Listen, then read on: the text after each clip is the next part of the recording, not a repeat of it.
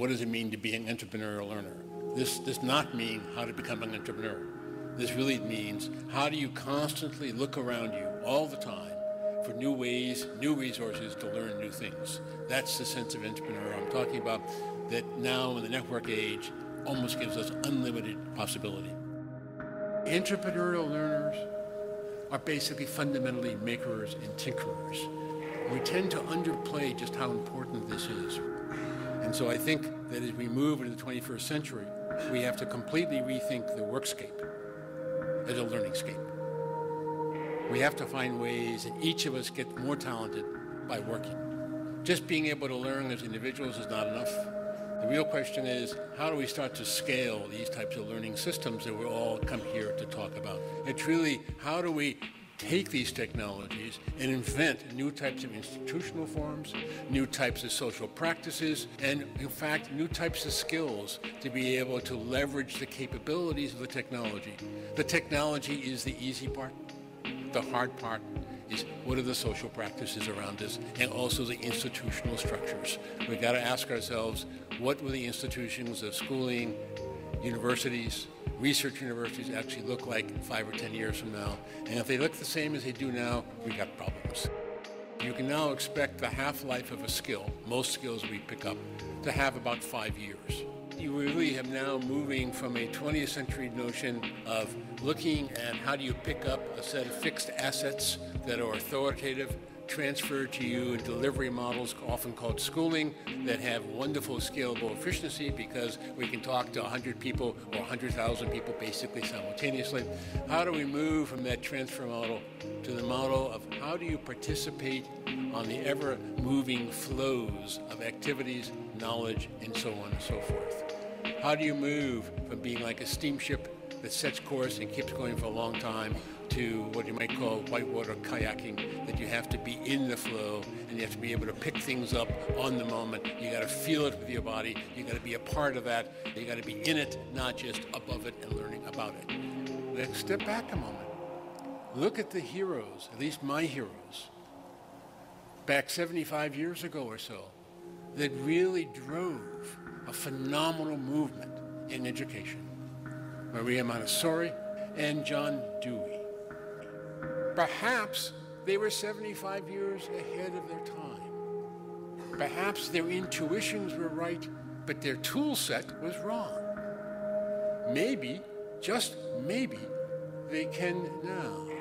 Let's look at some examples and see even how many of the Montessori ideas, for example, can be recast in the network age that might provide us a way to create what we might call an arc of life learning that scales. Because of the networked age, now there are over 6,000 communities of interest that have been created around Harry Potter. There are thousands of discussion forums. There are, in some ways, 386,000 stories that have now been written. But perhaps more surprising to me is there are equivalent to at least, I would say, 100, maybe more, equivalent of 400-page novels have been written by kids joining this Harry Potter movement. Writing is back. Writing is here in a major way.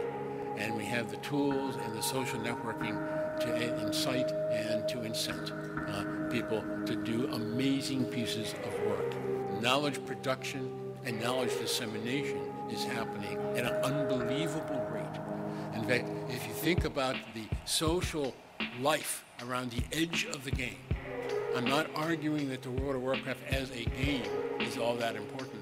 I'm arguing that the social life around the edge of the game, the learning ecologies, the knowledge ecologies being created on the fly as emergent properties of playing this game better and better, created by the kids themselves, is something we ought to understand. The social dynamics of that is very, very important. You look at the infrastructure being created to support the videos, the forums, the wikis, the blogs. How does this work?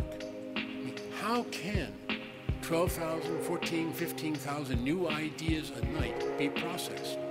And what I find so beautiful about the social life around the edge of World of Warcraft, these kids craft their own dashboards in order to measure their own performance and to amplify their ability to learn new skills more rapidly than anybody else. How do we begin to look at ways to combine Homo sapiens, man as knower, with Homo faber, man as maker?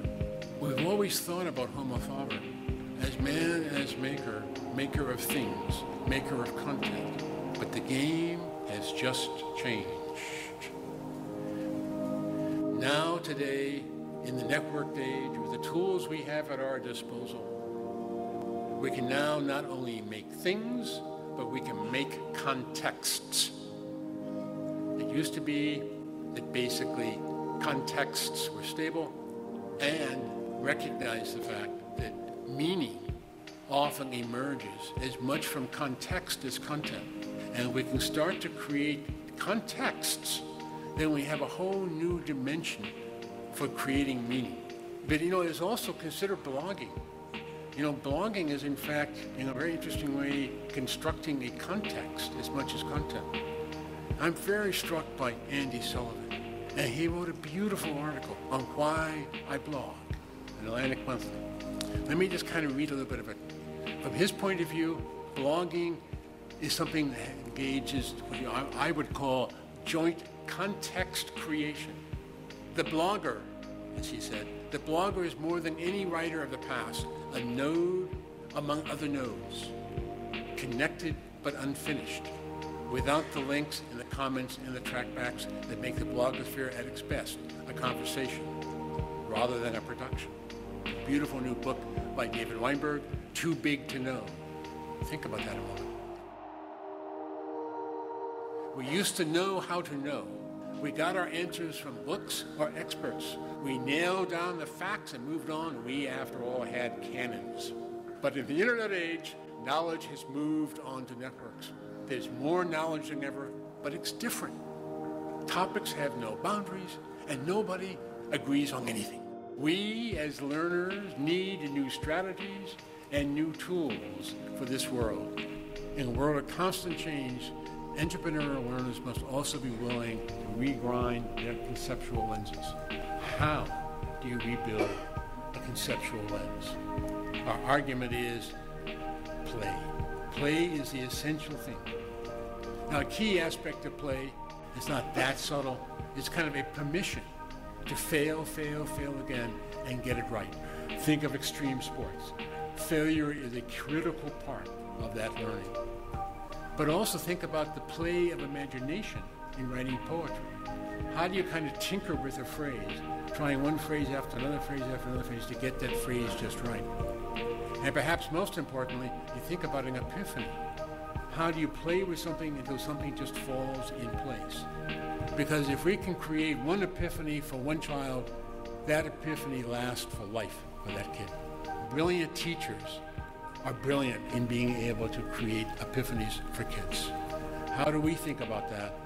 And how do we use play as a way to amplify the chance for that to happen? Tinkering is catalytic to many kids as a way to kind of understand the moves that are possible. Now, the reason I bring up tinkering in particular is in a world of constant change, if you don't feel comfortable tinkering, you're going to feel an amazing state of anxiety. So I want to suggest that the world we're actually moving into and the tools that we want to build, the institutions we want to create, the different types of connections we want to make, the different types of institutions that already make up our context and maybe make some new institutions, really says, how do we get a more balanced structure between knowing, making, and playing? Homo sapien, Homo faber, Homo ludens. And think about this in terms of riddling and world building. How do you actually start to kind of build new worlds with the network tools that we actually have, which is the deepest kind of tinkering? The real game that we have today in this networked age is new notions of networks of imagination. How do we amplify our ability through kind of emergent collective action? But the key part of play is a space of safety and permission. What kinds of permission do we give our students today? What kinds of permission are required for the tools we're talking about to really have their power? And what types of institutional innovations do we need to think about that grant those types of permissions in order to be playful in this deep epistemological sense. So I think we're finding fundamentally new ways to bring about change is really now looking much more carefully at how you build webs of connections outside that actually become so powerful that it actually starts to change people in the core, not through terror, not through push, but through seduction and pull. Some of the greatest learning environments were actually the one-room schoolhouse. Why were they so effective? It's because the teacher wasn't transferring knowledge, but the teacher was acting as a coach, a coordinator, a mentor, that getting older kids to spend some time helping younger kids. So the older kids were teaching the younger kids, and then the younger kids would turn around and also teach the younger kids. It was an amazing social dynamic in that classroom. And the teacher was responsible for orchestrating that amazing ability to learn and to teach simultaneously by each student in that class. Let us ask, is it possible we're getting in a position to take the one-room schoolhouse and make it the global one-room schoolhouse through these networks of imagination and new forms of mentorship?